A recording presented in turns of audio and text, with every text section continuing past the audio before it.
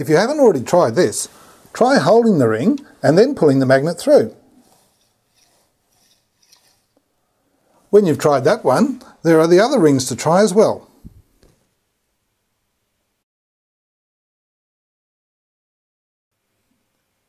Remember the split ring experiment? When we move the magnet slowly, the ring just moves a little bit. When we moved it quickly, it moved a lot more.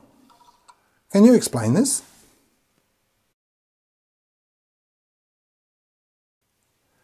Here's a fun little game. Can you or your friends move the magnet through the ring without it moving? Now, remember, not the plastic one, has to be the metal ring. Ah!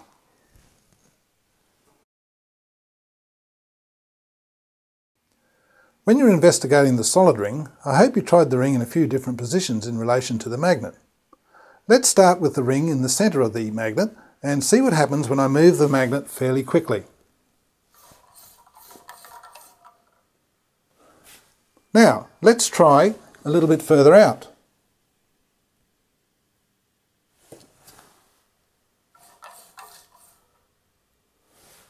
Now, let's try it a little bit further out again.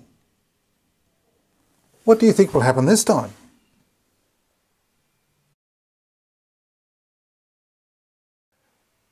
Now, if you have a sensitive oscilloscope or even a data logger, you can try this. Remember back to our previous experiment where we used a ring with a split in it. When I put it onto the tube and moved the magnet through the ring, it moved just a little bit. Now, what we can do with our sensitive measuring equipment is to measure the potential difference across the split in the ring.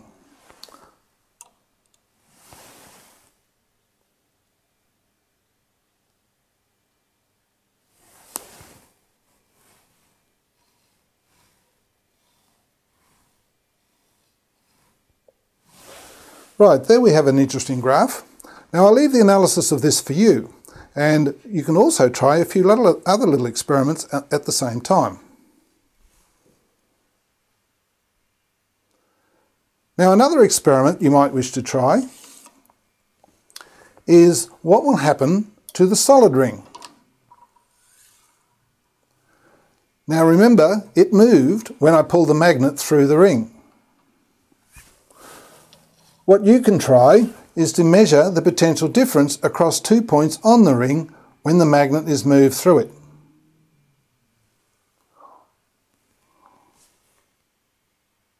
Another experiment you could try is to use a much larger ring,